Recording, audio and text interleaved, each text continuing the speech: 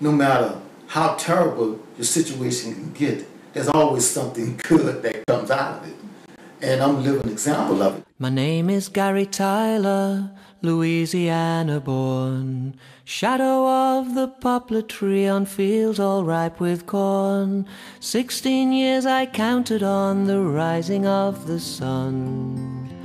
I'm just waiting for the bus to take me home. Of all the disunited states divided black and white, Louisiana taught me how to think and how to fight. 60 of us kids aboard the number 91. I'm just waiting for the bus to take me home.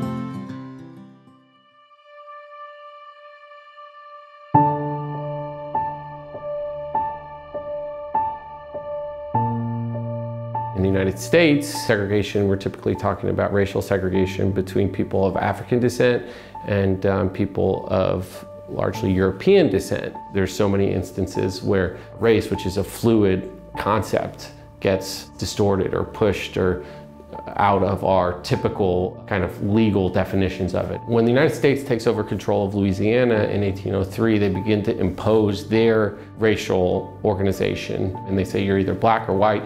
If you're black, you have to follow these rules. If you're white, you have to follow these rules. People's civil rights, their ability to exist as a free person and be treated equally, are incredibly important things for every person. When that is taken from a person in any way, it causes a visceral reaction. It's very upsetting.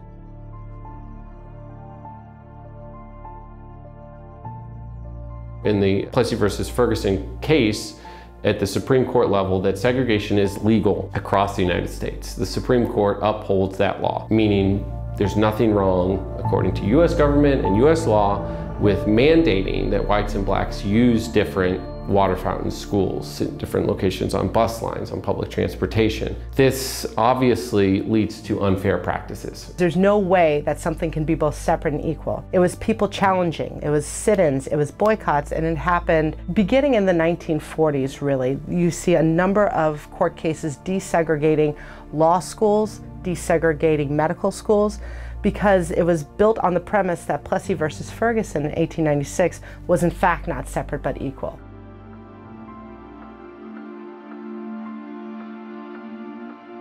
The Brown v. Board case, named after Brown versus Board of Topeka, Kansas. This is the case that takes the name for all these other cases. Goes before the Supreme Court in 1954, and at that point, roughly 60 years later, the US Supreme Court says, we were wrong, that precedent is incorrect. Racial segregation is inherently unequal, which means it is no longer legal across the United States. Some scholars call this the lost generation, because when Brown versus Board 2 came out, this was the injunction that schools must be desegregated with all deliberate speed. Many racist governments took that to mean, well, we'll get around to it when we get around to it. There's scores of instances of cities and states refusing to acknowledge this mandate or act on it. Part of this idea about desegregation is that it came from a place to want to make African American schools just as good as white majority schools. They made a decision, policymakers, advocates within the black community, and educational specialists to put black students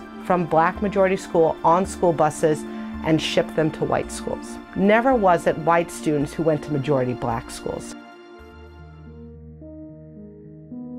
1974, October 7th, there was an incident that happened at a high school called Destrehan High, and I was arrested for originally I was arrested for disturbing peace.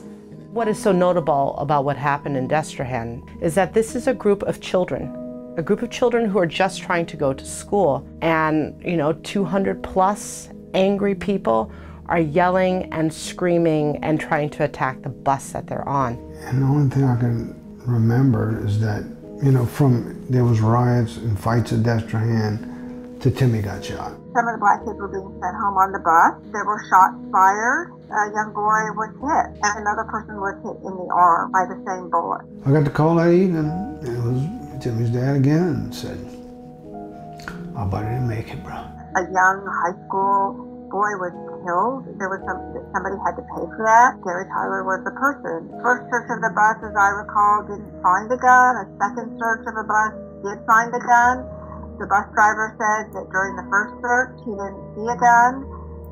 He was surprised when they found a gun on the second search. Later, they say that they found a weapon after the bus being moved to the police substation, but not at the scene. And then later, come to find out that the weapon that they claimed to found on the bus was reported from a police fire range from another parish. Right. Yeah. No fingerprint.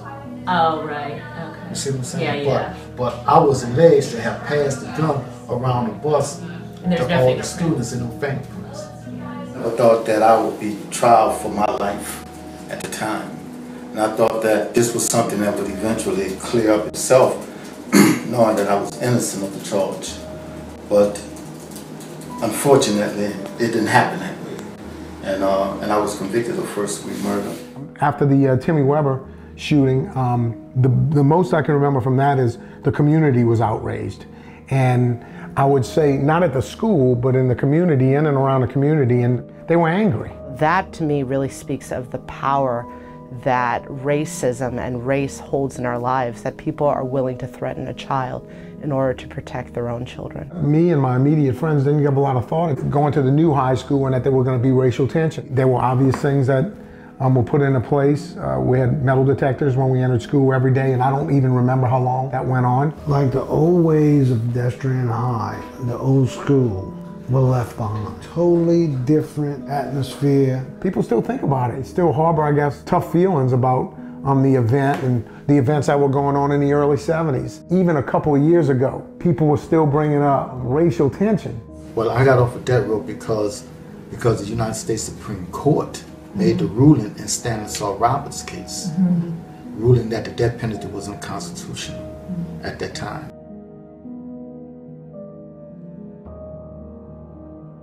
If I can make it after 41 and a half years, being one of the worst prisons in the nation, and being able to make the best out of the worst of the prison, they can as well. He did plead guilty, and that was a deal I understand that he made because he just didn't want to spend the rest of his life in jail. He already was late 50s, so what I understand is that he pled guilty, because it was time to be out.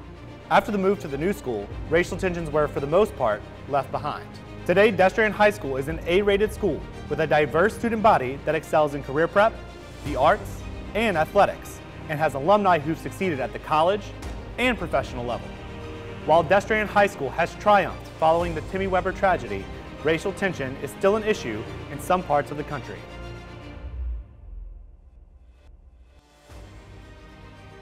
Because our lives are still so largely segregated in terms of school, in church, neighborhoods, we don't know how to have these interracial conversations, which makes progress very challenging. It wasn't that long ago, not only when people were fighting for their civil rights, but the other side of that is it wasn't that long ago that people were keeping civil rights from others. We're not equipped, by and large, to talk about racism. We're not equipped to really listen to a person's experience, take that in, and not try to speak over them or not try to justify the racism or sexism that they've encountered. And so the more that people's stories and people's humanity are at the center of history, I think the better off the world will be. History is non-linear. We are not marching always forward towards a better this or a better that. We're not always marching downwards towards a worse this or a worse that. It goes up and down. Things change. People's ideas of what's acceptable socially and what's not acceptable socially changes over time. Each generation has new ideas as to how they want their society to be and what they see as the way forward.